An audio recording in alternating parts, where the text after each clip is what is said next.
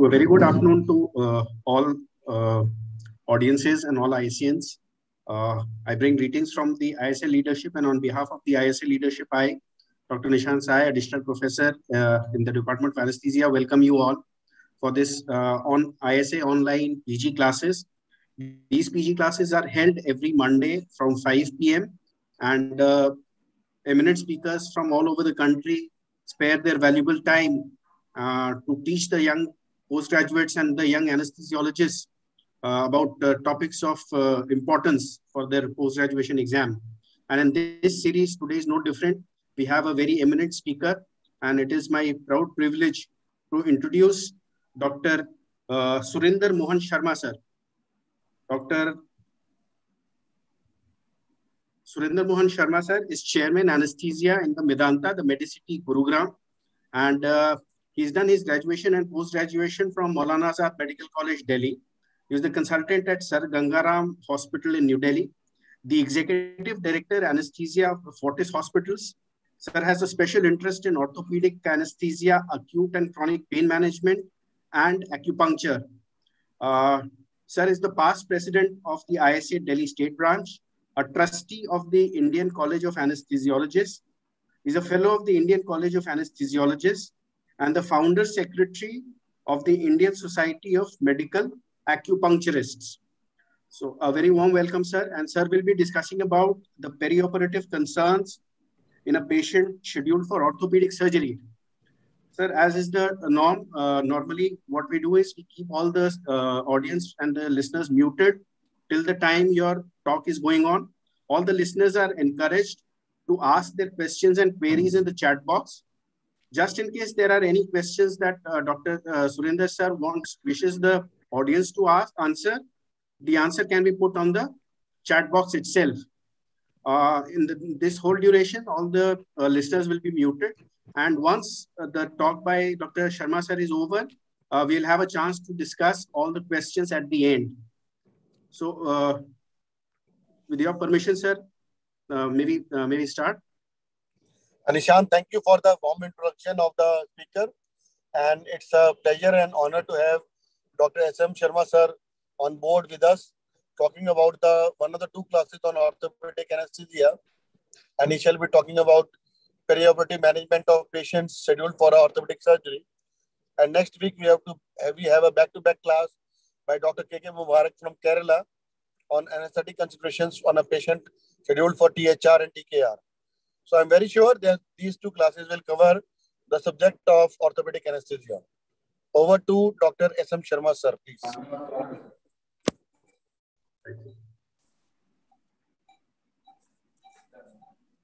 Thank you so much for kind words.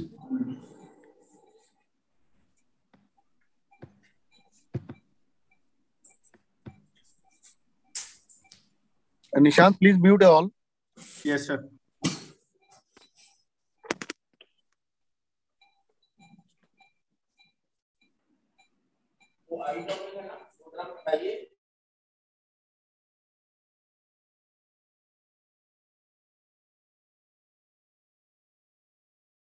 So you are muted, sir. You need to unmute yourself, Dr. Surinder, sir.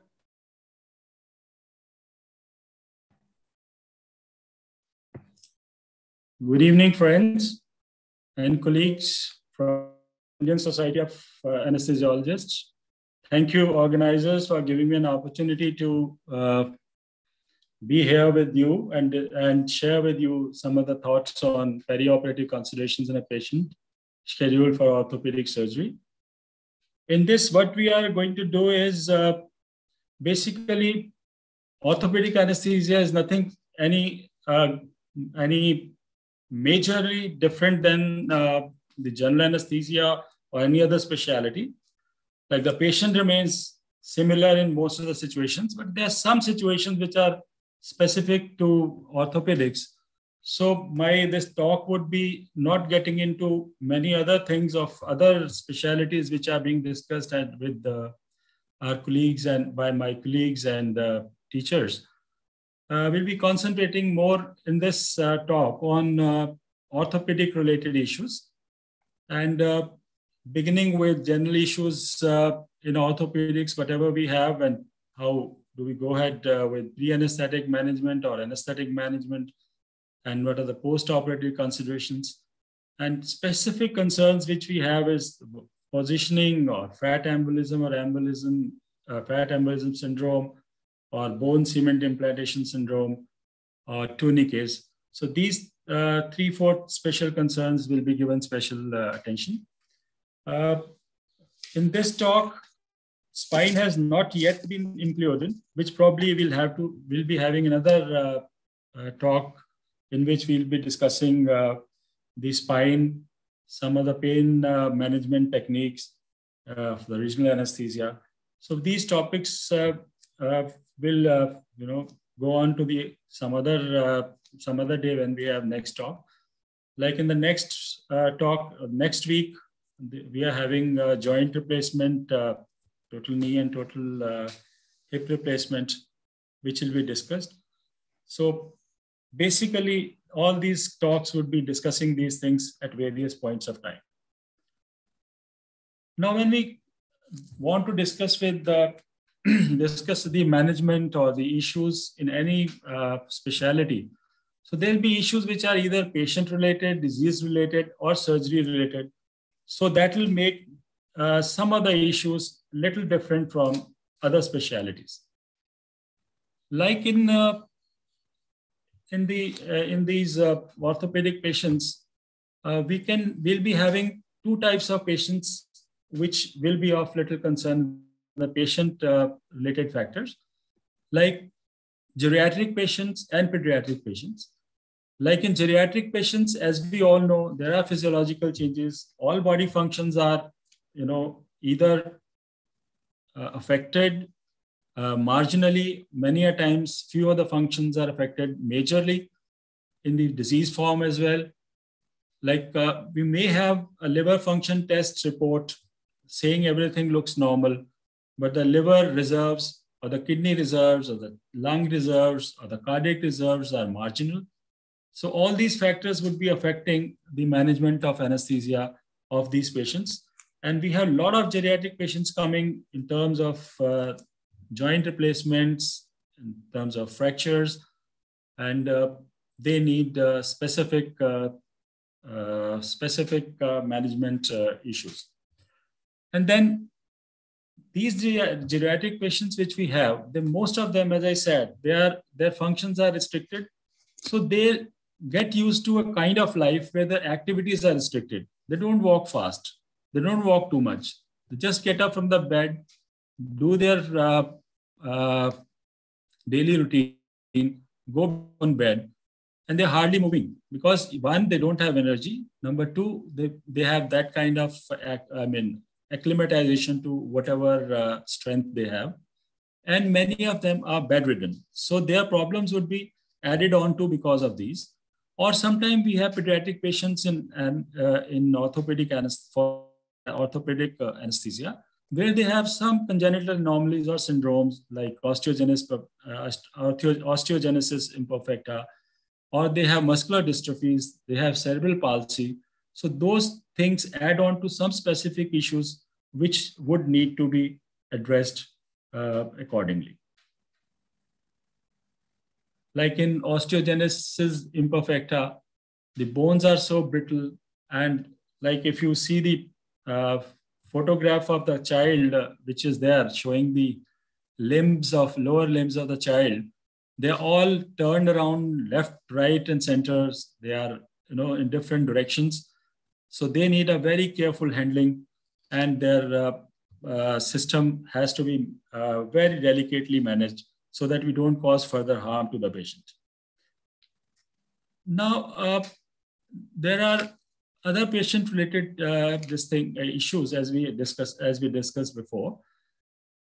Like in patients who are geriatric or who are pediatric, there is a difficult communication. Geriatric patients, they can't listen, they can't hear, they are little confused, they don't want to communicate, they are even depressed. So getting information out of them in terms of pre-anesthetic assessment is a little difficult but then we have to do it patiently so that we try and get as much information from the patient as well as relations. Patients' relations generally are not many a times or most of the times, as the things are progressing in our society, they are not conversant with what medicines they are taking. Are they taking medicines or not? When they have eaten or not? Because they're busy, either they're not staying with them, or they only meet them occasionally, or very less communication between the patient and the relations. So many a times we don't even know what was the last meal taken, or when the last medicines were taken, or what medicines they are taking. And then again, it is very difficult to assess them in terms of cardiopulmonary reserves because they have restricted activity. So what they say is that I have no problem. I'm doing my all jobs. I have no pain chest. I have no breathlessness, nothing. But then he's not moving enough to let us, for us to get an idea whether the activity which is there is enough just only for his work, or it's lacking a lot. Then they have multiple comorbidities like hypertension, diabetes, asthma, thyroid, and all those kind of issues in their body. And like in any other anesthesia, we have to address them, get information about them, and analyze them. Then we have patients having medications, especially the orthopedic patients. Many of them are on steroids. They're taking opioids because of orthopedic problem, or there are some malignancy issues, and they are taking all these opioids already beforehand. So we have to take that in considerations. Antihypertensive and cardiac medicines which they are taking, and diabetes status, what diabetic status is, what anti-diabetic they are taking, when have they taken it before they came to us, or otherwise. Then they are on antiplatelets because of many reasons, or anticoagulants. Some of them are on immunosuppressants, like patients with rheumatoid disorders. They get disease-modifying agents, which are basically immunosuppressants. So we have to take that into consideration also. Then there are issues which are disease-related, as I said, like the orthopedic problems like rheumatoid arthritis, osteoarthritis, ankylosing spondylitis, which comes with age. And many patients which come to orthopedic OPD have issues related with these problems. Now, if we see a patient of rheumatoid arthritis, what we have is that airway is also a problem for an anesthesiologist. Like there is a limited TMJ movement, or the glottis opening is narrow, atlantoaxial instability. So while we are intubating and the movement of the neck, that can be a dangerous thing if not taken care of. And we, in these cases, have neck x-rays done so that we can see the status of the spine, cervical spine. Then they have issues with their heart related to pericarditis because of the disease process with some pericardial fluid, which may have some tamponade kind of a situation developing. Or they have Sjogren syndrome involving eyes. They have gastric ulcers.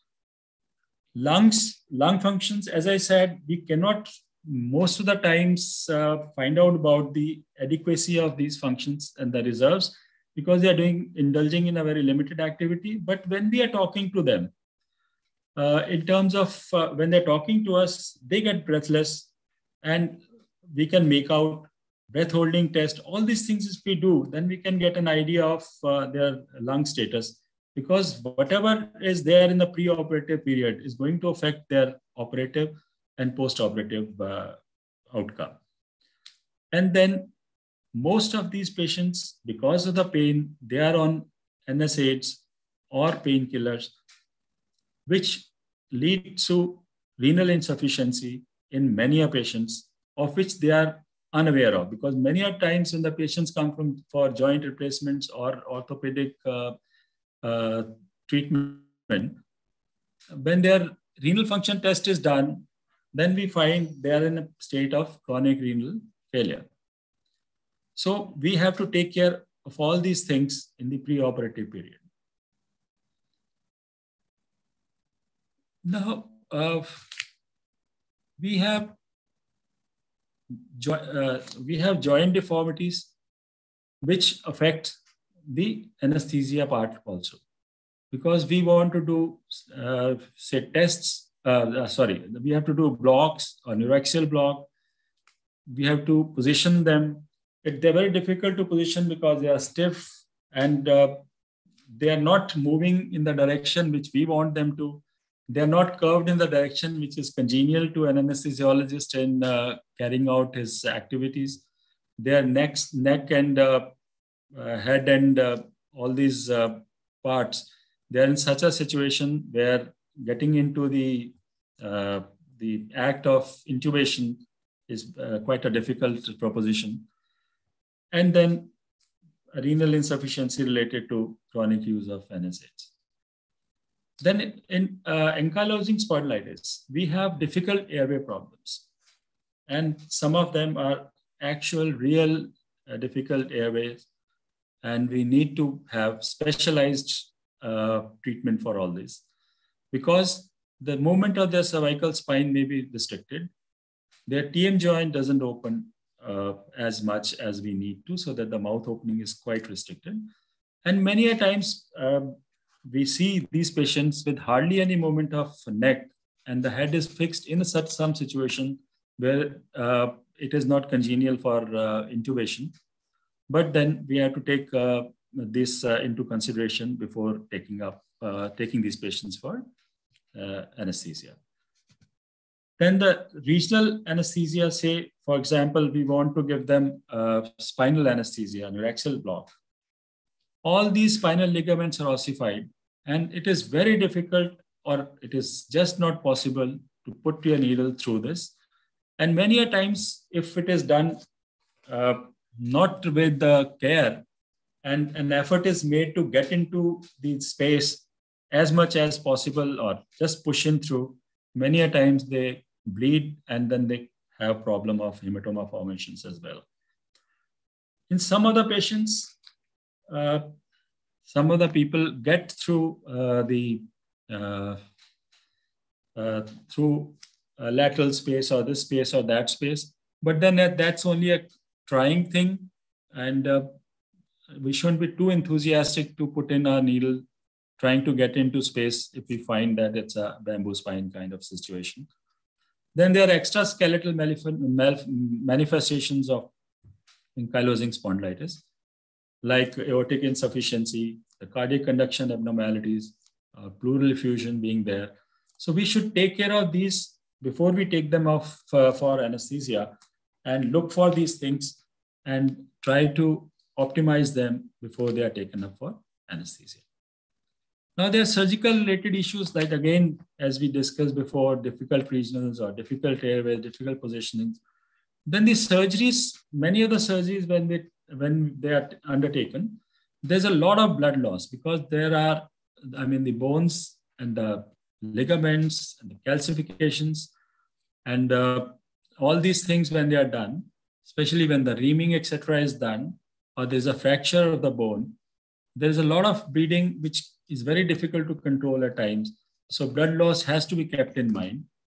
Then these patients have problem of getting hypothermic, because as we have theaters in the operation theaters in orthopedic OTs, many of them would you would have realized the temperature kept there is very low, because cementing and all those things are to be done, for which it is congenial to have a low temperature in the operation theater. And being old people, and then there is a lot of fluid being done to wash the wound and wash the area. So all these things lead to hypothermic situations. So one has to take care of that. Then post-operative pain, because all these bony surgeries and joint surgeries, they are very, very painful, and they need a proper post-operative pain management. Then since it is involving especially these lower limbs and the pelvis, the incidence of DVT is and the thromboembolic phenomena is quite a lot. So DVT has to be kept in mind while taking up these patients. And then we have this specific problem, not totally restricted to orthopedics, but quite common in orthopedics, that is fat and thromboembolism. So we'll have this fat embolism syndrome also discussed later. And then we have bone cement use, which is being done to fix the implants and in the joints and in the bones. So this itself is a very specific thing, because maximum time the bone cement is used is in orthopedics, and we have problem of bone cement implantation syndrome, and it's quite a serious thing when it happens. So it needs a very specific, special care to prevent and to make sure that the patient doesn't suffer. And then we have tourniquet, which is quite often used in orthopedic surgeries to prevent the patients to lose a lot of blood. So when we have this problem of tourniquet application and release, there are some issues involved, which we'll be discussing later in this talk.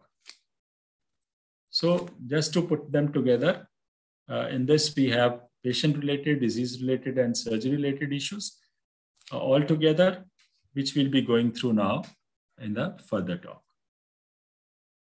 Now, when we talk about the preoperative patients again, a detailed history and examination, like in any anesthesia preparation or preoperative pre-anesthetic checkup and all, try and get as much information as we can, even though the patient may not be communicative. Many a times we do not get any history of patient taking any blood thinners or anticoagulants or any other comorbidity being treated. They do not give any information, but when we say, okay, show us the drugs, then they come out with that, and there you find they are taking anticoagulants or antiplatelet agents. Many a times when we ask them, have you had any surgery? They say, no, I haven't had a surgery. And while we are examining them, we find that there's a sternotomy thing there. Then he says, no, that is heart surgery I had, that is okay. I have no problem. So we have to be very careful to get all these histories out of them. And while examining them, coordinate all these things to find out the best information about their patients. Now, these coexisting disease, as we do in any other specialty, any other specialty anesthesia or any other patient, we have to evaluate whatever coexisting diseases they have, what are their sugar levels or their blood pressure levels or their level of coronary artery disease, the renal functions. And then we want them to be optimized before taking up. We cannot cure the diabetes, we cannot cure the hypertension, we cannot cure asthma. But when we take them up, what we can do is have them at the most optimum situation so that the complication rate during the surgery and post-operative period is not there. One major thing which is kind of contention between an anesthesiologist and a surgeon is the surgeons are pushing to get their surgery done. But then we have to tell them the post-operative issues or the post-operative complications which can take place also. Like there is a very old saying which says, if a patient is living at 21% oxygen given by God, he'll be very happy or he'll be fairly comfortable with my 100% oxygen. But then it is not only the surgery, because the main aim is not doing a surgery. Main aim is getting the patient all right. So if we feel that if we take it as not only that we have to do the surgery, but post-operatively as well, we have to have them back on their feet and doing their normal functions. That is the main thing. And we have to keep that in mind and discuss with the surgical colleagues so that they are taken up only when they are optimized, if possible, and we have time, so that we have minimum complications in the post-operative period. Now then, patients who come with trauma, they must be stabilized before taking them for surgery in whatever way it is possible in the limited time which we have. Like the patient is for surgery for long bone fracture, maybe a day after tomorrow or next day, they should be stabilized in such a way that the chances of embolization, fat embolism, and all those things is limited. We have to check again, before we take up the patient, we have to get the blood arranged and check the availability of the blood ourselves before we take them for surgery. Because many a times you are told that patient is 4 units or 2 units or 3 units of blood have been arranged. And when the patient is in the operation theater, surgery started, you ask for blood and you find that the blood was arranged 1 week ago, and now the blood bank has released that blood for some other patient. So we have to make sure before we take up the patient that adequate amount of blood is available, because when they bleed, they can bleed a lot and lead to problems. Then investigations of the laboratory, radiological, CT scans, MRIs, cardiac. Cardiac evaluation is a little important thing in orthopedic patients because of various factors which add on to their cardiac morbidity. Like say X-ray spine, many a times the surgery is not to be done on the spine, or maybe lower limb surgery is to be done. We get a lumbosacral spine X-ray done to see how the osteophytes and what's the status of the lumbosacral spine, so that when we are looking into or we want to give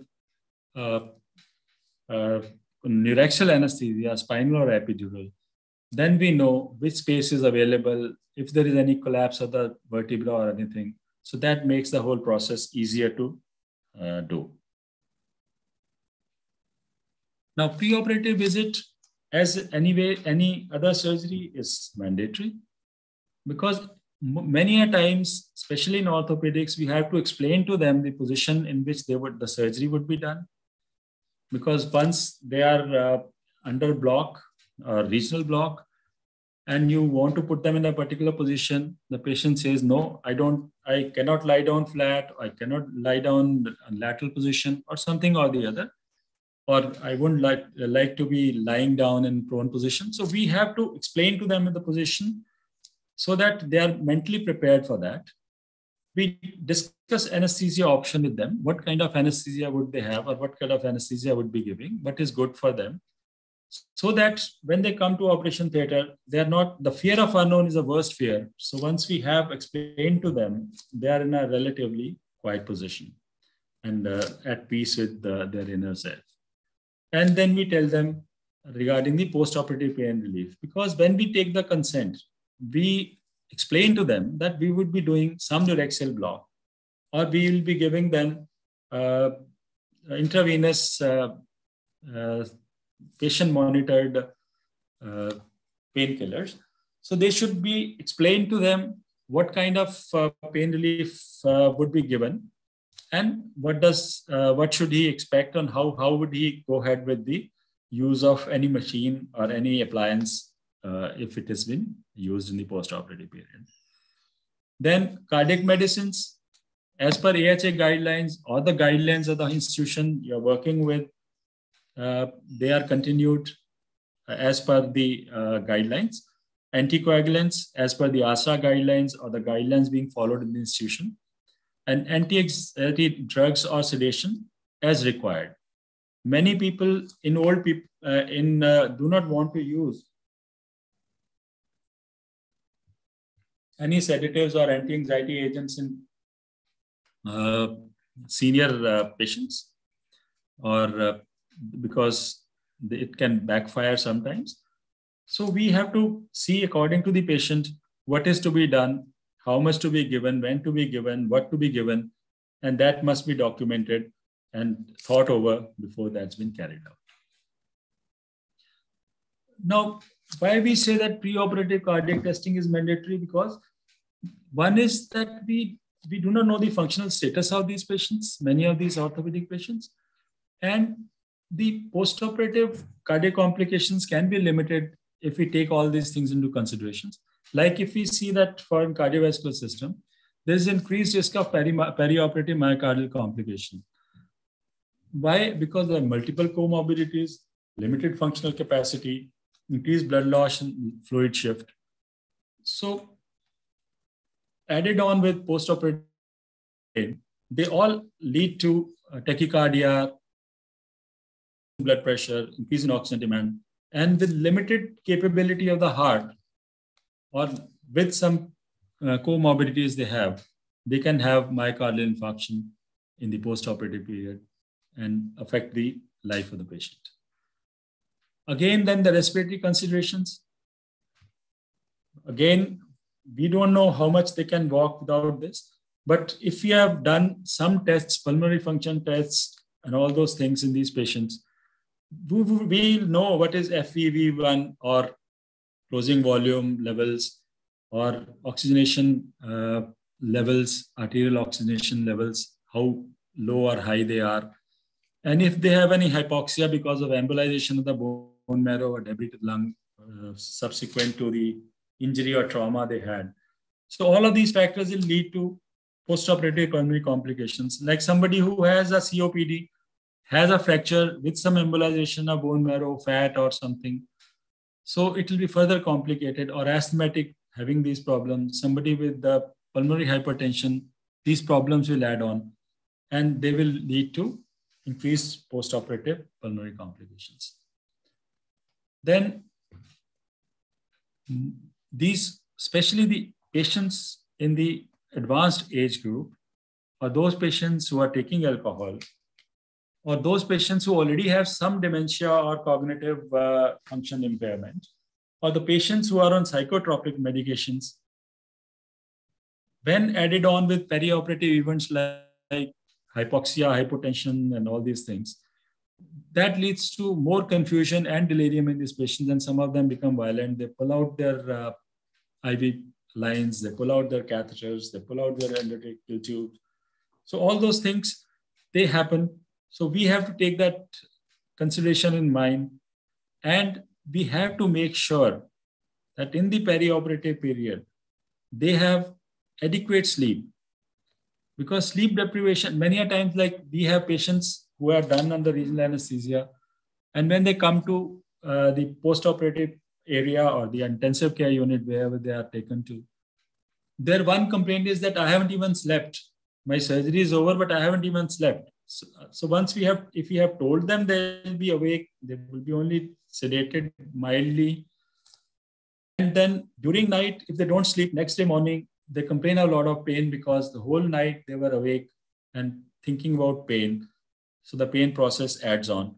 So we have to ensure all these things to make them comfortable and less confused and less delirium. And the strategies which we can use to reduce the postoperative delirium is like early mobilization.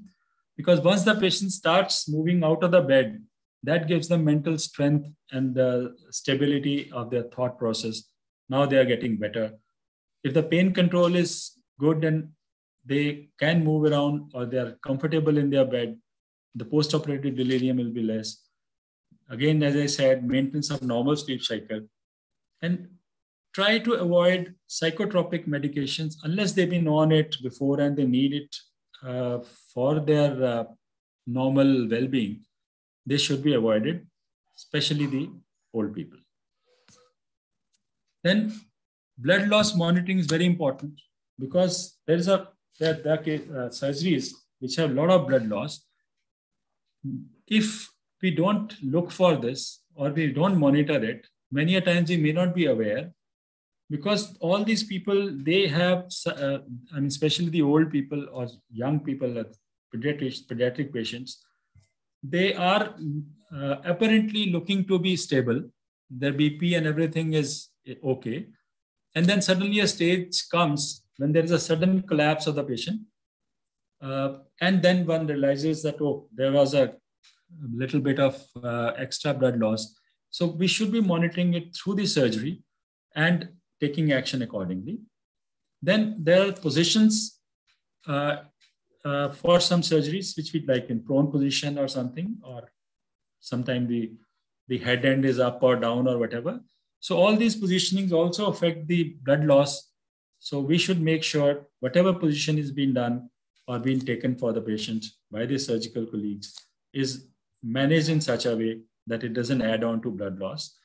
And then induced hypotension is being done in many surgeries, like in joint surgeries or in the surgeries of endoscopic works. So that also adds on to controlling the blood loss. Some people use intraoperative hemodilution, and that makes sense, that hemodilution before the blood loss occurs, so that if the patient is 13 gram hemoglobin, by hemodilution, they lose blood of 12 or 11 gram hemoglobin. And then the loss is not as much as it would be otherwise. Autotransfusion is being done. Patients are called beforehand, before their surgeries accordingly, and their blood is collected and preserved. So when they come for surgery, their own blood is being transfused. Or we have intraoperative cell and drain salvage techniques by which whatever blood loss is taking place, that is being preserved and to be infused at later stage once the surgery is done or late during the surgery. Now, one other important thing in any surgery for any patient is the positioning, because any patient, even having a minor surgery in a supine position, positioning has to be taken care of very, very precisely. Positionings, which we see most of the times in the orthopedics, is say supine position, with or without sandbags, or towel and sheets under one side of the body, and head up position, or totally Trendelenburg or reverse Trendelenburg positions, prone or semi-prone positions, lateral positions, B chair positions, sitting or neck flexion. All these being done by the surgical colleagues to make their approach to the operative area more comfortable and easy. But then that makes our job more difficult, and we have to be very careful so that we can take care of all those issues which result from each of the positions. We'll discuss that later in this talk. Now, what we need to have in these positions is that we have to have arm boards and arm rests, preferably palm up situation and arms tucked, maybe by the side, or maximum 90 degrees, not more than that, so that the brachial plexus is in a safe position. Padding under the elbows, because the nerves may be pressed or the joint may be compressed. Finger positioning has to be taken care of. Many a times fingers are in such a situation, which is a very odd situation. So when they wake up, they complain of pain in the fingers more than the surgery they had. Then the position of the peripheral central IV lines, probes, cardiac electrolytes, wires, catheters, that must be taken care of every single time when the patient is positioned on the operating table. And then the blood pressure cuff. Many a times you find the blood pressure is very, very low, and then you find there's a kink in the tubing of the blood pressure cuff, and that raises a false alarm and creates a situation which many of us would not like to be in. Now, once we have patients in, say, prone position, there are many issues in this prone position. Not taken care of properly will lead to the compliance issues of the chest. Then abdominal pressure. If there's a pressure on the abdominal wall in the prone position, then inferior vena cava can be pressed. There will be venous engorgement and retrograde flow, and there will be a lot of bleeding, especially in spine surgeries and some other surgeries. Now, peripheral nerve damage can occur if we don't position them properly, and there's a traction or pressure on the limbs. So we have to be very careful that they are placed in a position where the brachial plexus or these things are not stretched. Then we have, since in prone position, the face is down, eyes, ear, nose, facial nerves, all these parts have to be taken care of, padded, and placed in such a situation there is no undue pressure on them, so that when the patient wakes up, have problems of vision or problem of compressed cartilages. Breasts, they must be taken care of because compression can cause ischemic changes in a long surgery. Genitalia must be protected properly and make sure that they are not unduly compressed. Then IV lines, catheters, endotracheal tubes, tracheostomy tubes, all these things, when in prone position, they have to be taken care of so that they are not neither obstructed, kinked, and they are functioning properly, and their lumens are not obstructed. As I said that, and everybody knows, prone positioning is face down. Head should be neutral or turned comfortably as per the neck position, slightly or otherwise as required. But make sure that there is no stress or strain on the ligaments and there is no stress and strain on the spine, cervical spine.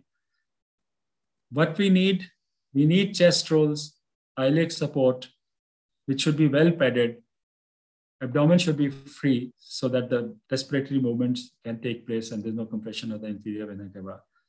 Arms can be either by the side in prone position, or they can tucked, or they can be properly abducted, or they can be raised, flexed and raised, as in the picture there. Elbows must be padded so that the nerves and the joint are protected. Eyes are closed and adequately padded, and there's no undue pressure of the weight of the head. Then in the lateral position, what we need to do is that we have to have an aligned body. It should not be kinked or unduly angulated to prevent the post-operative pains and aches taking place because of ligaments and the tissues which are compressed. Neck should be in a natural neutral position with the help of the pillow and the pads. Axillary rolls must be kept under the just under the axilla so that there's no pressure on the shoulders. And dependent arm should not be pressured. Make sure of that, because many a times when the patient is in lateral position and the axilla is slightly posterior oriented, there is an acute bend of the axillary area. They can have a lot of problem in the post-operative period. And during the surgery also, you may have if the blood pressure or the IV line is on that hand, that can cause a lot of problem in terms of blockade. Then the non-dependent arm must be on a padded surface, padded between the knees, so that the upper leg is not pressing on the knees of the lower leg. And then the padding under the lateral aspect of the dependent leg so that the nerves are not pressed and the post-operatively we have any neuroplexia or such situation. Then one position which is specifically used by orthopedic surgeons for shoulder surgeries is a beach chair surgery, beach chair position, which is also known as a barber shop position, which was found out or used in 1980s onwards. There is a sit-up angle of about 30 to 90 degrees. Appropriate padding is done in the pressure points. What advantages the surgeons have is there's an excellent surgical access, and there is a limited brachial plexus traction. Arm rotation and manipulation during the surgery is easier.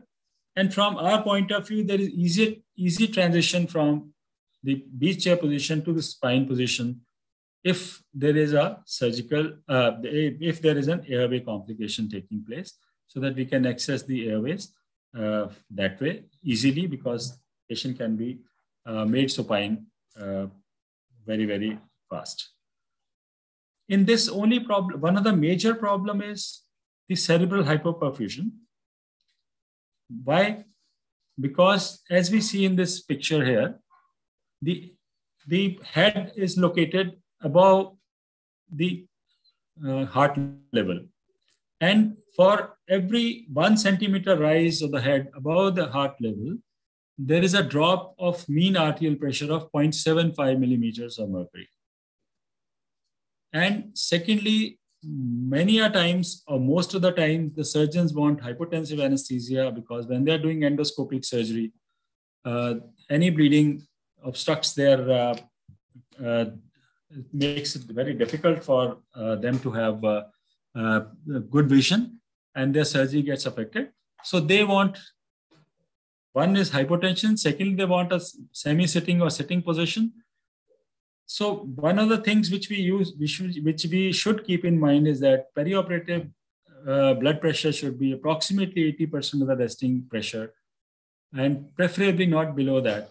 And we should take care of the pressure all through the surgery so that it doesn't go very low and we have a cerebral hypoperfusion problems post-operatively. Of course, from the surgical point of view, some of the areas, like in the posterior part of the joint, are not easily accessible in this. So most of the surgeons do those kind of surgeries in lateral position. And for slap, like for slap repair, generally they prefer a lateral position than the beachwear position. Then we have patients who are fixed up in the fracture tables. Now, if you see the fracture tables, and all of you who have worked on these tables, most of us have, if you see that one of the leg is flexed at the hip, at the knee, and then kept abducted in a position, rotated, and the other leg is straight, the surgical leg is straight, tied up, what it does is that it helps the surgeon to get a stable traction, easily manipulate so that they can do a close reduction without much pull and push. And when they are fixing up the joint, whatever position they fix, that stays there. So fixation is also easier. Then the C-arm or the radiological appliances, they can be easily moved in this position to get good radiological images without disturbing the sterile areas.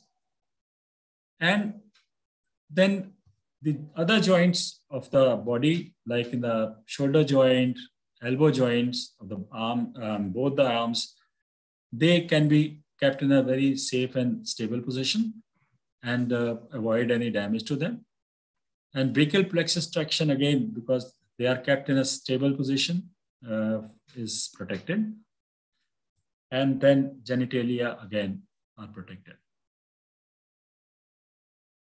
Now, what kind of anesthesia technique depends on the patient preference. Many people have an idea that they don't want spinal anesthesia, especially the ladies who have had some cesarean in their lives, or the social line going on that this causes pain all your life, and they are very skeptical about it. Many patients in the operating area I have seen were so worried about this, and when they have had the spinal anesthesia and they are told that this is over, they say, oh, it's all over. So we must discuss with them what actually they should expect, what they should, what you would be doing, what position you would be putting them in, so that they are in a comfortable position. And then it also depends about the health status of the patient, or the comorbidities or the problems they have. So what kind of anesthesia technique you would be using. And duration of the surgery.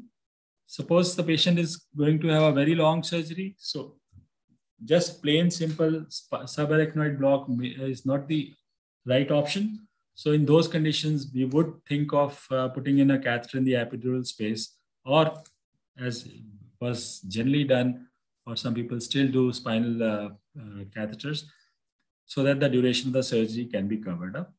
And then if there is a coagulopathy, or the patient is on some agents which will cause bleeding issues, so all those will be also looked into, what kind of anesthesia to proceed on.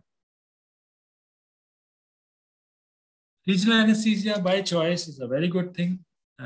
It has a lot of options which we have, because are done on the limbs, and the limbs are accessible to regional anesthesia very well.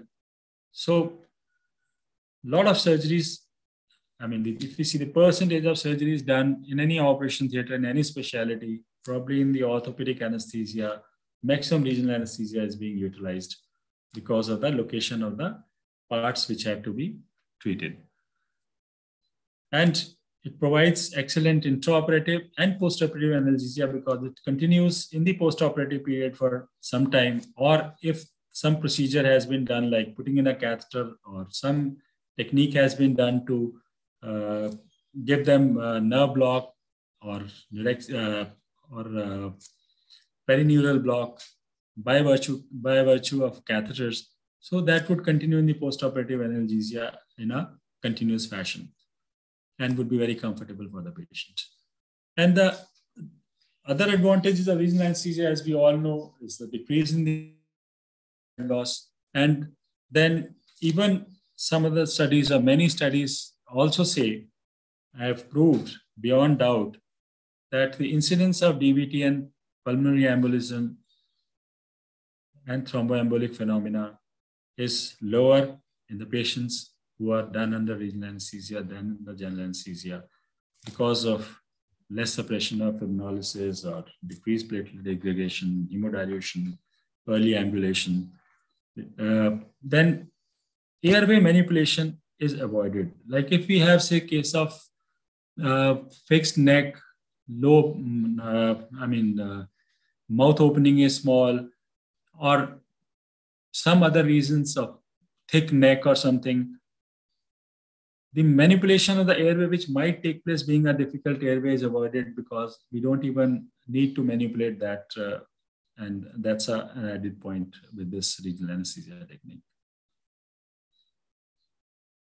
Again, when the patient is under regional anesthesia, patient is conscious, so they can help us in putting them in the most comfortable position so that the postoperative compression, pains, and stretches and all these things can be avoided, because they'll be able to tell us if there is something is being stretched or pushed or compressed. So that way, that will take care of safety precautions. Then, since we are not doing any pressure ventilation, the effect on the circulation is much taken care of. And then overall decrease in the stress response also adds on to the well-being in the post-operative period. One other reason, I'm not actually touching up the nerve blocks per se, because that's a different topic altogether, which has to be taken up in a different manner. Like upper limb, we have a lot of blocks, and lower limbs, we have all of nerve blocks. We have plexus blocks. We have all those things taking place. One of the things which is very unique is the intravenous regional anesthesia, which was started by Bayer. And this is a very simple technique, a rapid onset of action. It's controllable, durable of action, and return of function. So what you do is that you put in a cannula, you sanguinate, you inject the local anesthetic agent, raise the tourniquet, do the surgery, and then past 20 minutes, according to the surgery and according to this thing, whenever it is over, keeping the time of tourniquet application in mind, whenever you raise it slowly and carefully, the patient's movement and everything are back to normal. But the disadvantage will again be that its effect is only till the tourniquet is there, or the toxic effect of the drugs can take place because we are injecting in the intravenous area. And when we release the tourniquet, some of it goes to the systemic circulation and can have effects. That's why we have to take care of not releasing the tourniquet for a particular amount of time, at least for 20 minutes, and then release it gradually. And another problem which happens with this is that it does not give rise to any post-operative analgesia, because as soon as the local anesthetic goes into the general circulation, pain start within few minutes. So we have to take care of post-operative analgesia separately. Now in the operation theater, as I said before, temperature control has to be kept in mind. Warm air blankets, IV fluid warmers, warm fluids for lavage, because they've been doing a lot of lavage in the joints and in the bone fracture areas or the surgical areas. So if we have warm fluids for lavage, that will reduce the temperature of the body less. And OT temperature, as I said, we normally try to keep it low for cases where cementing is to be done. So that has to be kept in mind. Sterility protocols have to be very, very, very, very strict in the orthopedic operation theaters. So we, from our anesthesia point of view, also should add on to that sterility protocols, because bone infection, once it takes place, is one of the very, very disturbing things for the person, for the patient, because it takes long time and a lot of efforts, and many a times amputations have to be undertaken because the infection does not respond to antibiotics and goes on for a very long time and leads to amputation in the patients. Antibiotic prophylaxis, like in most of the surgeries, is given. It's even more important for orthopedic patients. But when we do this, give these antibiotics, please be aware that if we are using tourniquet, antibiotic prophylaxis will be useful if we give it 5 to 10 minutes before the tourniquet inflation. Otherwise, whatever we give would be circulating in the rest of the parts of the body. And only when the tourniquet is released, that this antibiotic would be released. So the whole concept of antibiotic prophylaxis would be lost. And then post-operative nausea and vomiting prophylaxis, because once we have patient vomiting, whatever surgery, whatever we have done, that takes away the comfort of the patient, and that has a patient in a very difficult situation in terms of comfort.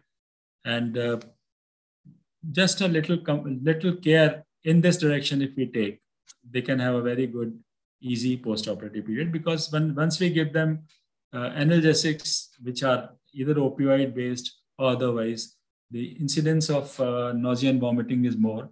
Secondly, most of these patients of orthopedics, they are on some kind of analgesics or on the NSAIDs. So they have a problem of gastritis happening day in, day out of their lives. So any stimulus on the part of medication or otherwise would lead to a lot of nausea and vomiting. So we have to be a little extra careful in these patients. Now I'll touch up these special concerns, which I said are very, very specific to the orthopedic surgery. So one is the fat embolism syndrome.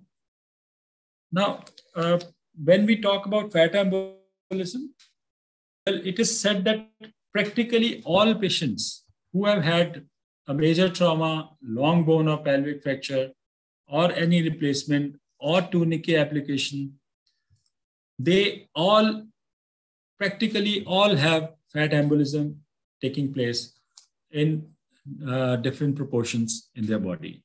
And it has been reported in up to 90% of the cases.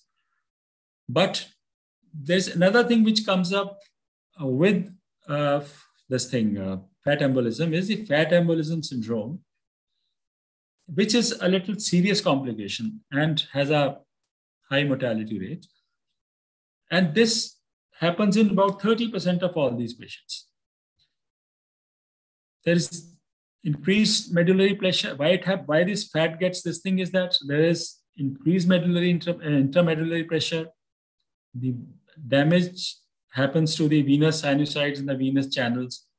And when there is manipulation because of the fracture, movement or otherwise, and or by reaming when the surgery is happening, these things, the fat globules, along with the bone marrow, they get into debris, they get into the venous sinuses, venous channels, into the circulation, and they obstruct the passages or the vessels in lungs and other parts of the body.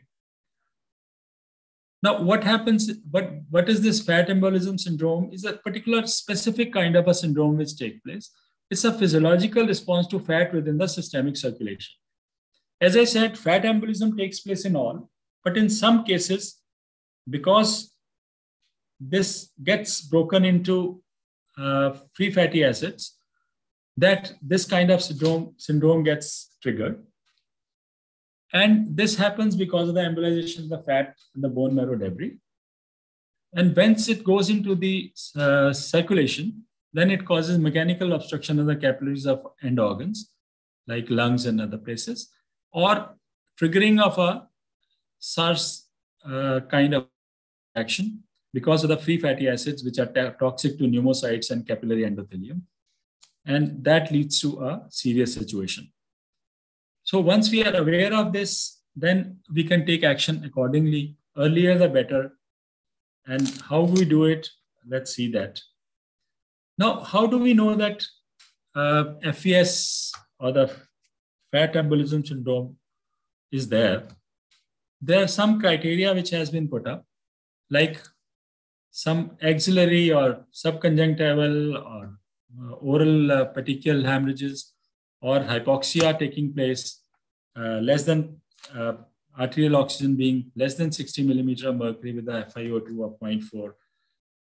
Some patients who are conscious, they suddenly become very confused, and or they become depressed, or they become unconscious, or they suddenly start talking irrelevant when they are under regional anesthesia.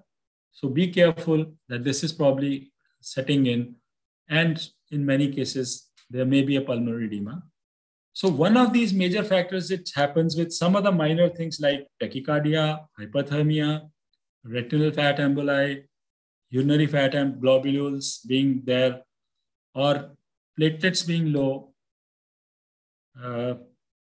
hematocrit being low, fat globules appearing in sputum if you do that microscope test, and increase in the ESR.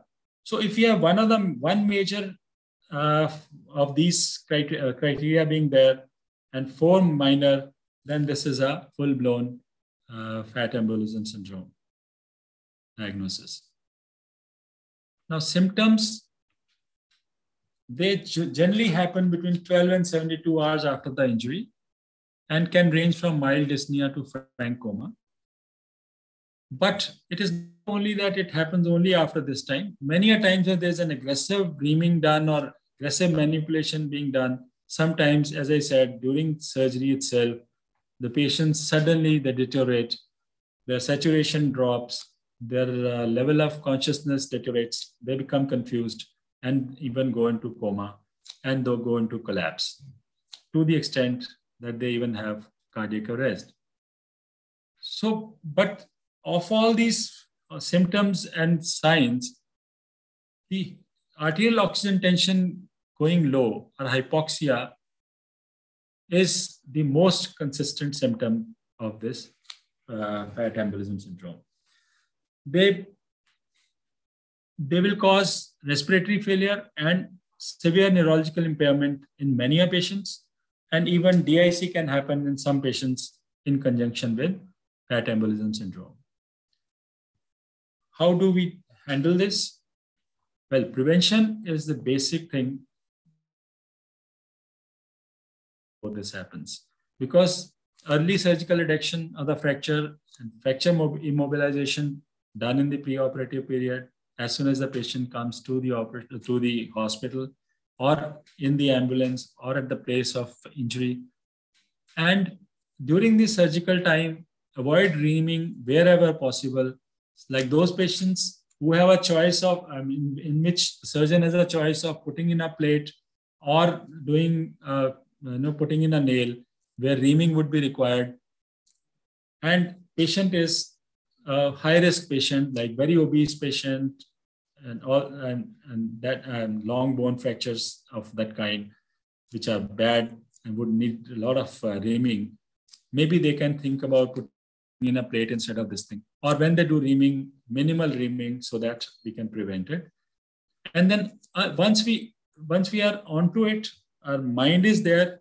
We do recognize it early, and as soon as we recognize it, we make sure that we give them oxygen and take action.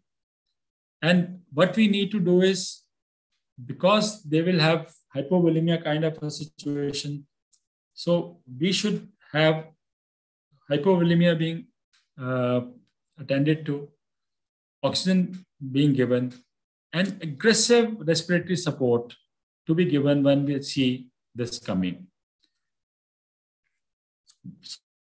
People have used steroids, heparins, dextrans in this, but not much support in terms of evidence for role of these in FES. And overall mortality is high, and it can be up to 20% in these cases. The next disturbing thing which can happen in an orthopedic surgery is when the surgeon is using bone cement, especially in the joint replacements or in the bone marrow canals. So what is this bone cement implantation syndrome? It is characterized by the hypoxia, hypotension, and loss of consciousness occurring around time of cementing, or prosthesis insertion, or reduction of the joint, or occasionally limb tourniquet deflation when the surgery is being done under tourniquet and has been done. And once it's open, this goes into the circulation. So whenever there is a bone cement use, again, we have to be careful, and we should be prepared to look into the symptoms, situation of the patient, whereby we can catch it fast and start treatment as soon as possible.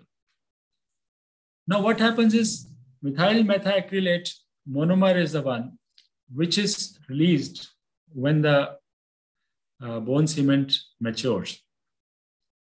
When this gets into the circulation, this, along with the embolization of the air, which is in the bone marrow, the pressure rises because it heats up. So it causes increased pressure in the space, in the bone marrow space. So the air or bone marrow clots, they get into the venous channels and get into the body, along with methyl methacrylate monomer, which causes lysis of blood cells. And this exothermic reaction which takes place also causes a marrow, lysis of the blood cells. And when this volatile monomer MMA gets absorbed, there is a anaphylactic kind of a reaction in the body. There's a peripheral vasodilatation happening, which is enormous, and it can lead to fall in blood pressure, symptoms of the nervous system, and even cardiac arrest. Now, if we see in the arthroplasty patients, where they put cement in the femoral or tibial areas, tibial lumen, in cemented ones, up to 680 millimeters of mercury pressure can take place. Whereas if uncemented were done, it is less than 100 millimeters of mercury. So when this immense amount of pressure is being generated in the total hip or total knee patients, or in any other long bone, or wherever the cement is being used, and the patient is neither done under tourniquet, immediately this absorption part will take place and will cause a reaction. So all those patients with long stems, which have to be put in long stem prosthesis, where large quantity of bone cement is being used, or where the patient already has some problem of pulmonary hypertension, COPD, and metastatic disease, their risk factors are very high. Well, some people in these patients who are at very high risk, they advise having intraoperative arterial line and CVP monitoring. But most of the times we can manage without that as well, provided we are aware of this thing may happen. And it has been documented by TE that all the presence of bone debris in the vessels and in the ventricles and when the pictures are there, which shows us how much bone debris moves in when these procedures are being done. Now, there's a criteria which has been divided into grade 1, 2, and 3 of the cement implantation. In the grade 1, which happens in a lot of patients, there is a moderate hypoxia, saturation less than 94%, or there is a hypotension of, systolic blood pressure of more than 20%, between 20 and 40%. And the saturation generally is between, say, 88% and 94%. Whereas in the grade 2, saturation drops below 88% and the hypotension is 40% of the systemic blood pressure to begin with. And there is an unexpected loss of consciousness. Whereas grade 3 is when cardiovascular collapse happens and CPR is called for. Now, to prevent this, what can be done is, from the anesthesia point of view, we have to make sure that the patient is optimized preoperatively and intraoperatively with the volumes and everything. And the systemic blood pressure is kept within 20% of the pre-induction value. We keep vasopressors with us ready and confirm awareness. The communication between surgeon and the anesthetist that cement is being prepared and is being applied, and cardiorespiratory compromise must be looked for in the beginning itself, so that any change happening should be immediately acted upon. And the surgical team, what they can do is keep the anesthetist informed about preparing and cement application. They should wash and dry the femoral canal and lavage it before putting in cement. They put in a catheter just so that suction catheter in there and do suction before they put in the cement and the processes, so that whatever expansion takes place or whatever the intraluminal pressure, intramedullary pressure rises there, that is contained. And they put in a plug as per the implant, so that this does not spread into total intramedullary canal, only contained to where the processes is going to be there. And excessive pressurization, which is the main cause of this dissemination, is also avoided. So if we put in these things together, we can say that optimal normal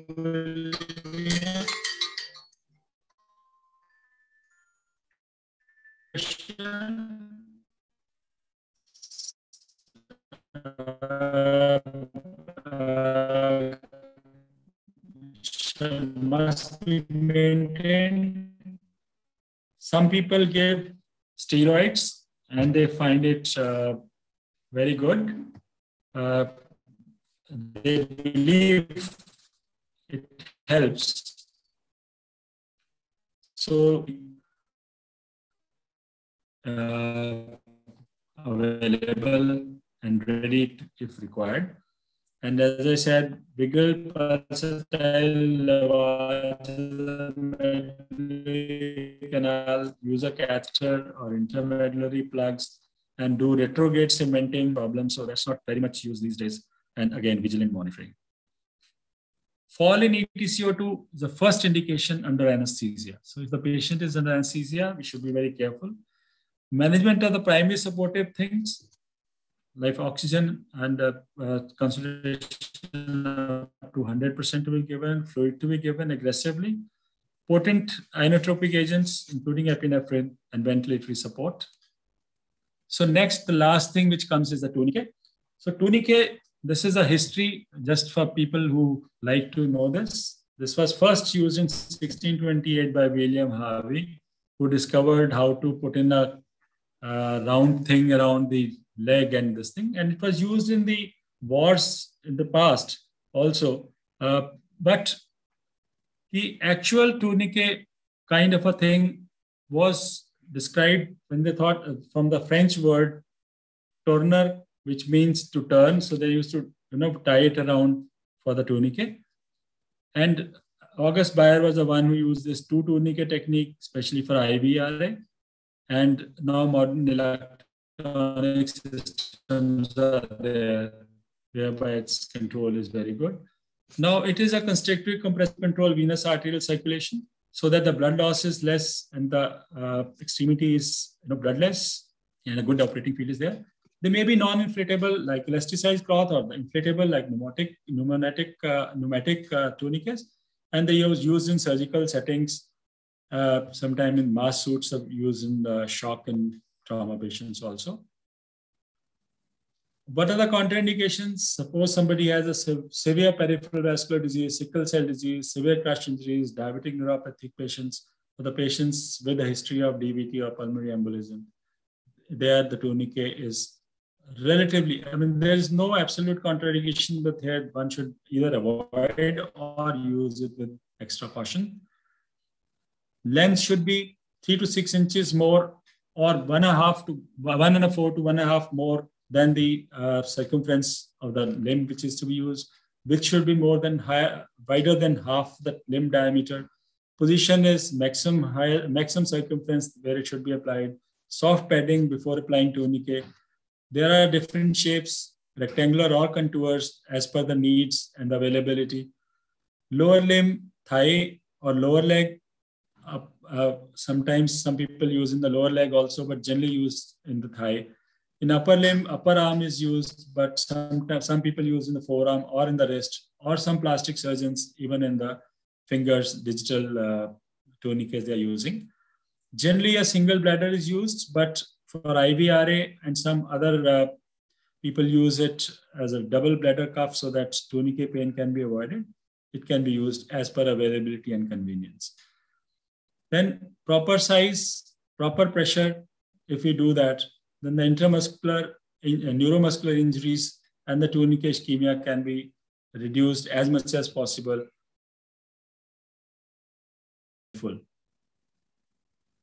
How much pressure to put in? That is also one of the things which has to be kept in mind. So 100 to 150 millimeters above the systolic blood pressure for the thigh, lower limb, and 50 to 75 millimeter above the systolic blood pressure in the arm. Another method which people use is 40 to 8 millimeters above the limb occlusion pressure, which is measured by pressure of the pressure is raised, and when there is a blockade of the arterial pulse, that is the occlusion pressure. So 40 to 80 millimeter above that, depending on the pressure on which this happens. For pediatric patients, adding 50 millimeters has been recommended. Duration, again, lower extremity is 1 to 3 hours, but generally mostly up to 2 hours.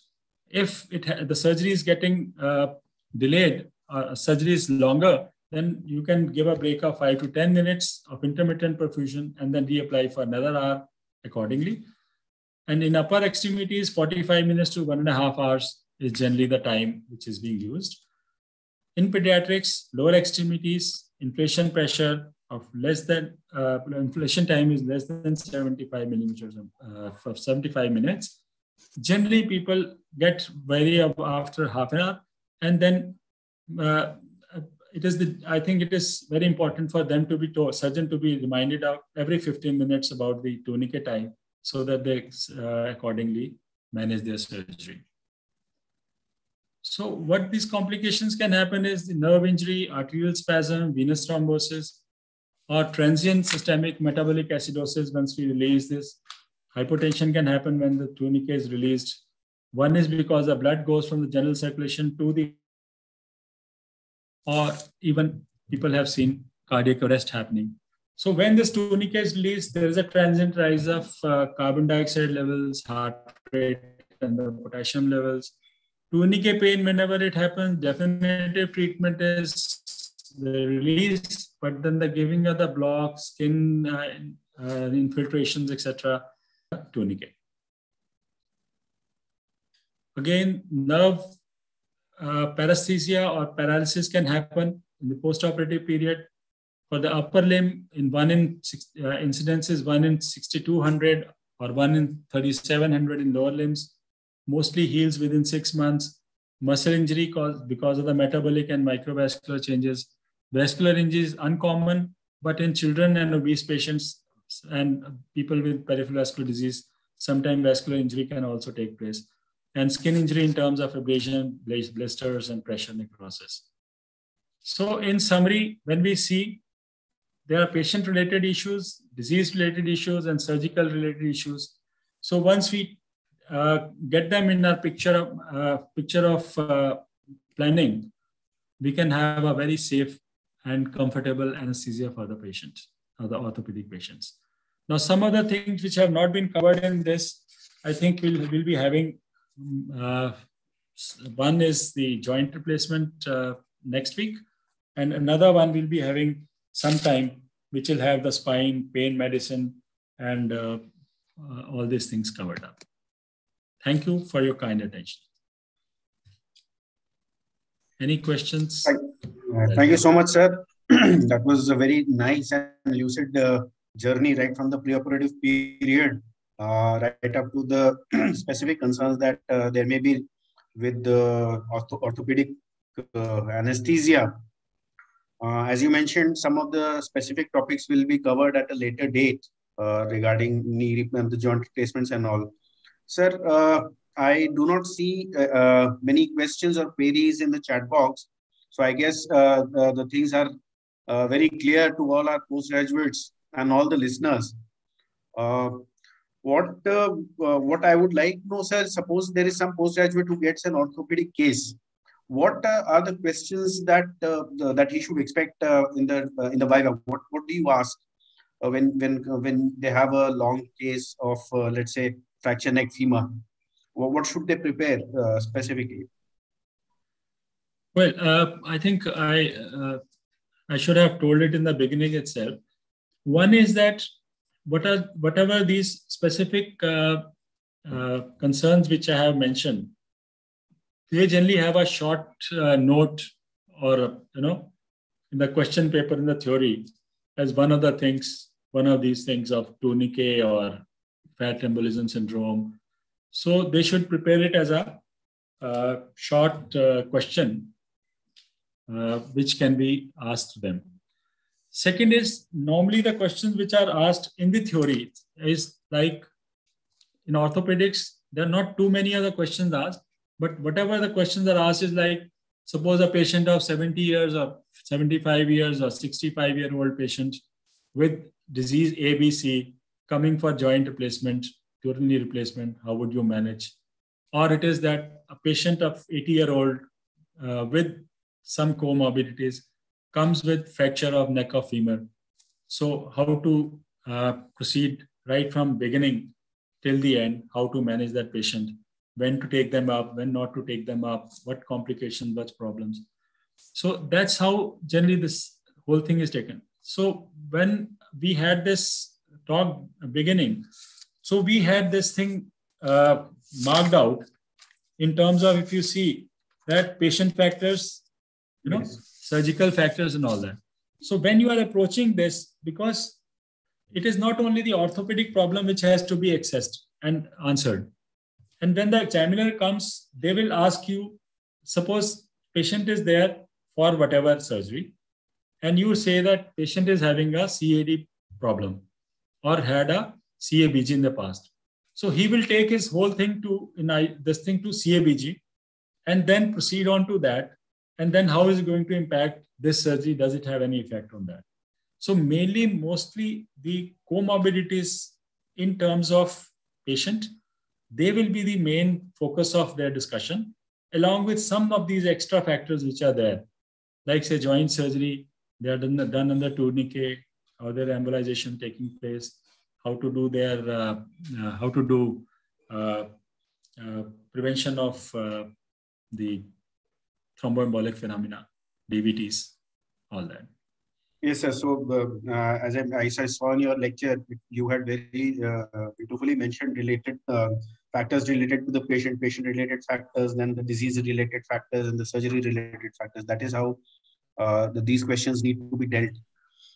Sir, what I've done is I have allowed all the speakers to unmute themselves, just in case there is some query or question, or if there is some experience that some of our experienced members might want to share.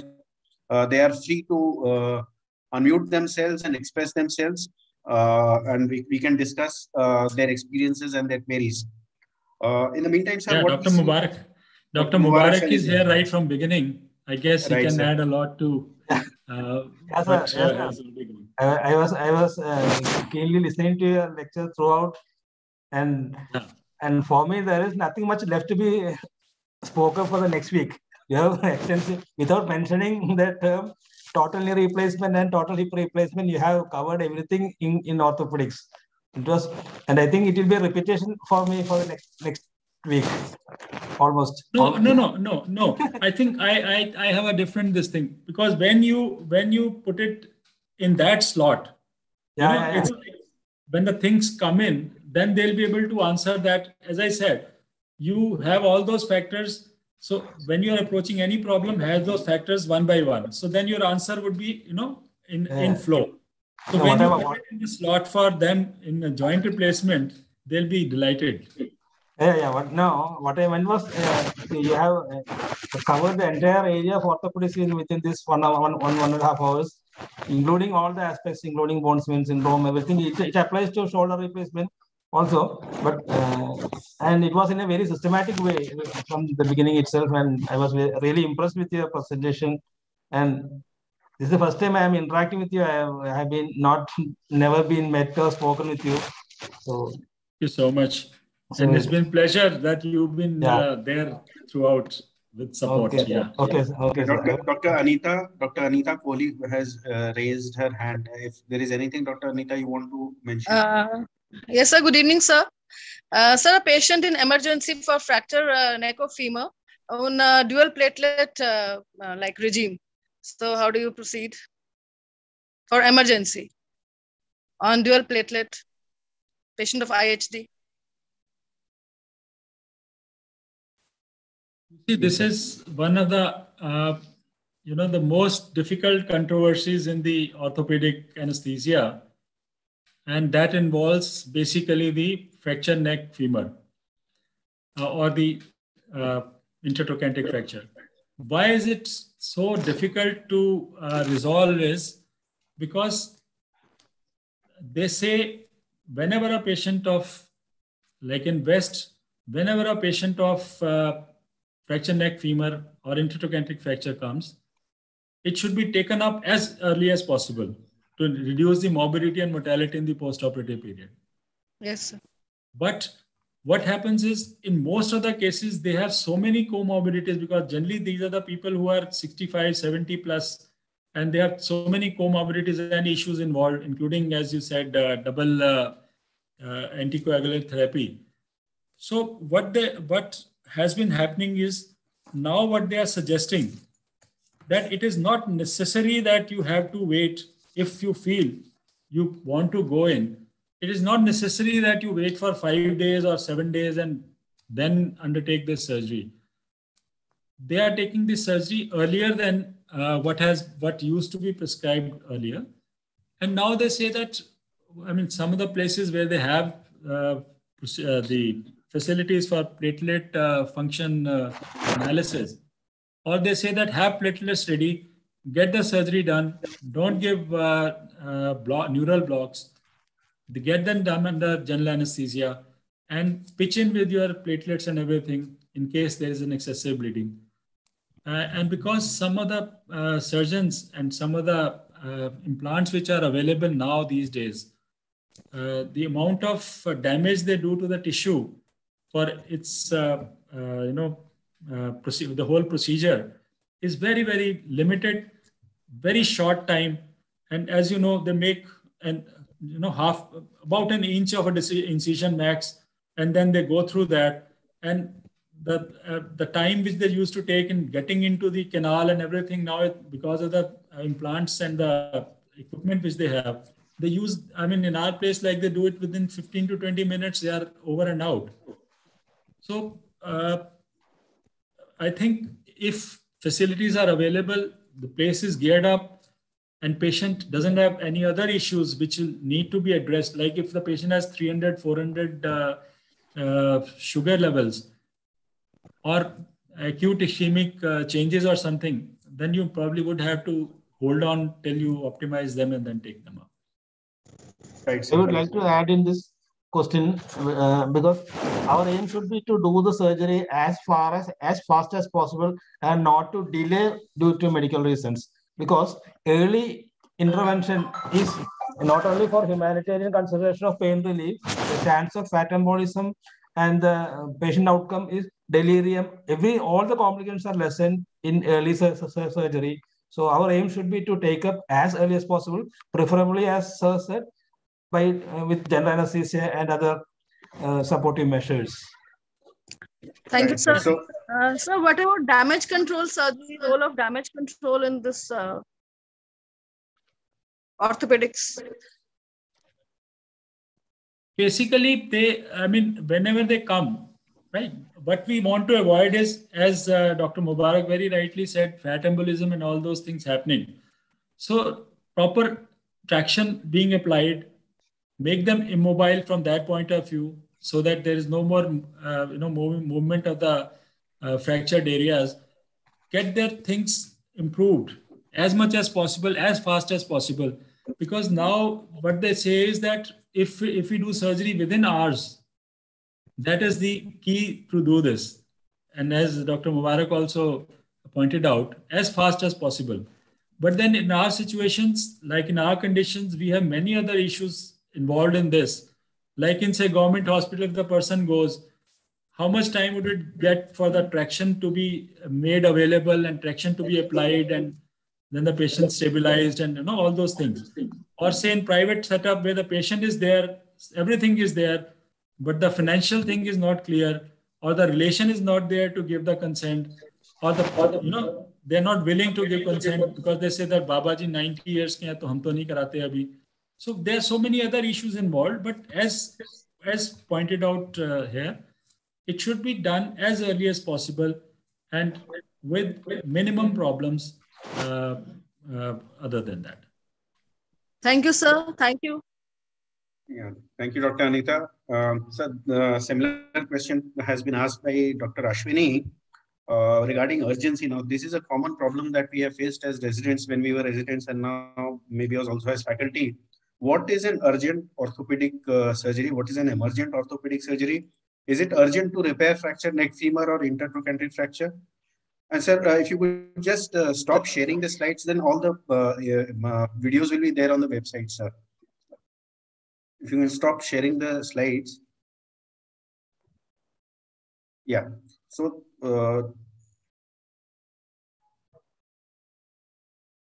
stop share is there, sir, on the top red button, sir.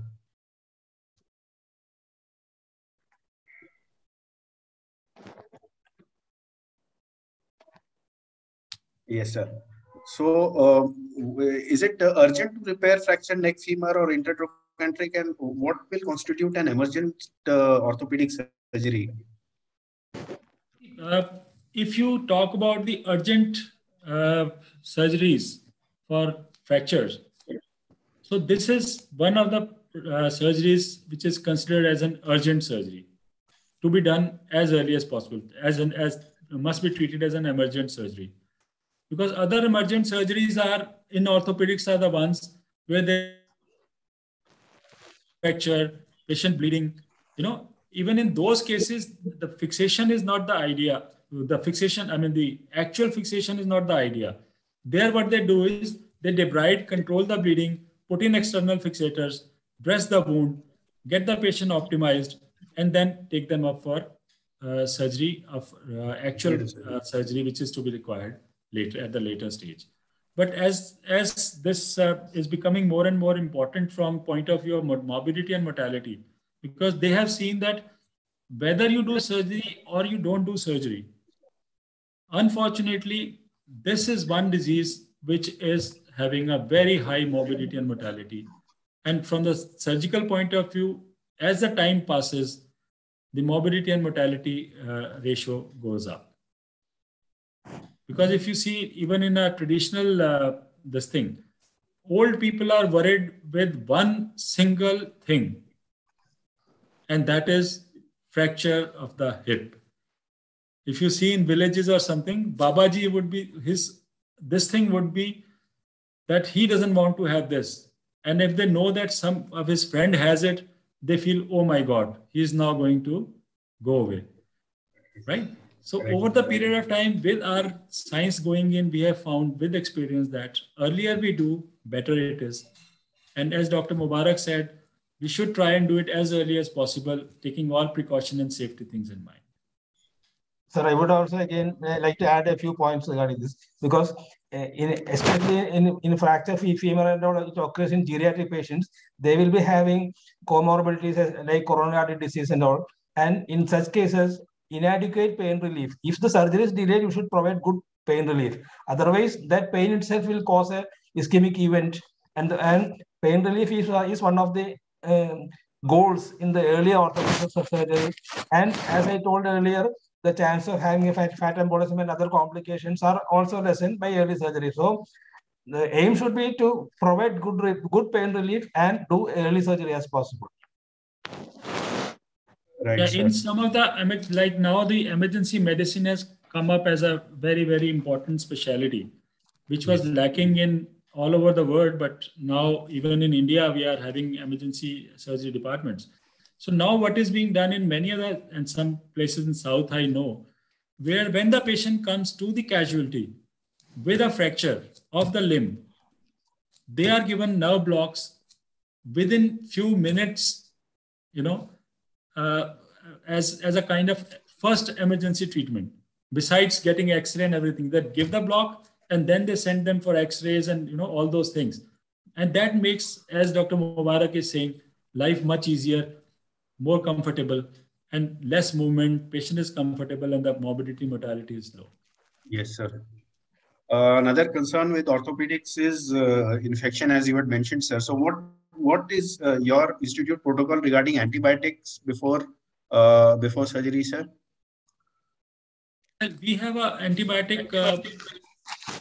antibiotic policy in place, which is being reviewed, this thing. Most of the times, like in our setup, Supercef is the one which is the primary antibiotic of choice.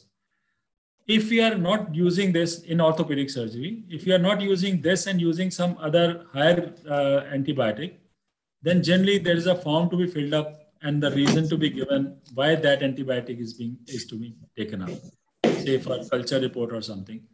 And then further escalation is done according to the culture reports and discussion, and not just like any antibiotic. And timing, sir, is it a 60-minute window, 30-minute window before surgery? For routine surgery, I mean, it's a protocol, and like those preoperative form to be filled up, then there is as we all know, in the operation theater, we have to have that quality forms and everything, which desires antibiotic to be given within 60 minutes of incision. Within 60 minutes. Correct, sir. So, Dr. Roshan has mentioned about pericapsular infiltration in knee and hip joint replacement. I guess Dr. Mubarak sir will be discussing all these things in the next time, the perioperative and analgesia. Dr. Mohan Pathak has raised his hand. Sir, could you please unmute yourself and ask or share your views? Dr. Mohan Pathak, you'll need to unmute yourself.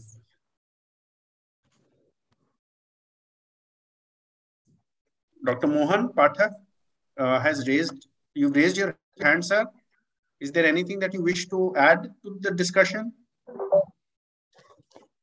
Low molecular weight heparin, how far it is helpful? In what purpose, sir? For DVT prophylaxis? To prevent thromboembolism. Low molecular weight heparin in orthopedic surgery post-op. Yes, yes. So, yes, sir? it is. Yes, it's a very, very valid point which you have raised. This is very, very essential and now given in practically all the patients. Only thing is that timing has to be done according to the surgery which has been done and the status of the wound and the status of the whatever surgery has been done. Most of the times, like as Dr. Mubarak would be telling you in the next time, like in joint surgeries which you do, practically preoperatively, many people have a protocol of giving low molecular weight heparins, and the postoperatively 6 hours and above, same day, and then follow it up. So it has definite role, and all those patients who have had lower limb surgeries or pelvic surgeries, or spinal surgeries, this is rule of the game. How long it should be given? Well, that's a little topic of discussion. But then, 3 weeks, 6 weeks, depending upon the comorbidities and all that, they are continued. Most of the time, like in our place, all those patients who have joint replacement like hip and knee, in the normal course of events without too many added comorbidities, they have it during the week or 5 days, 6 days, which they have it here. And then a week later at home, they have it. And then if they have some issues with the extra risk factors, so they go on to oral things for 3 to 6 weeks. Yes, oral anticoagulant, how far they are helpful? Well, I think it is something how they can prevent thromboembolic phenomena. Some people would not be very happy to accept that as easily as other people would do, because now in the world, many places, people are not giving any of these things, even for knee and hip replacements. Many centers, because they are going in for mobility factors. Early mobilization. Yeah, they say that if you can mobilize the patient, they would not give it. Many places in Australia, they are not giving any of these things. Not to give. But then, when you have a patient who has not moved out of the bed for last 6-7 years and comes for a joint replacement or some major surgery of fracture, you don't expect them to be out of the bed when they have had surgery, because they were not even out of the bed when they were all right. So in those patients, it has to be given. Yeah, it has to be used. Thank you, sir. Thank you. Thank you, sir. And I do not see any other question or any other query. Dr. Agnihotri sir is here. He's a senior stalwart of ISA, sir. Is there anything that you wish to add before we can just wind up? Dr. Agnihotri sir?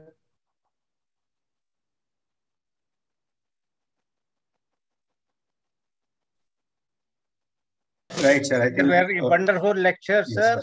And it is well connected regarding the orthopedics problems for the postgraduates. I hope the new generation will learn the art of orthopedic anesthesia in that fashion. Thank you very much, Dr. Sharma, for your great lecture. Thank you, Dr. Agnihotri, for being there. So nice. Sharma, hope you will be there next week along with me also. Sure. Thank you so much.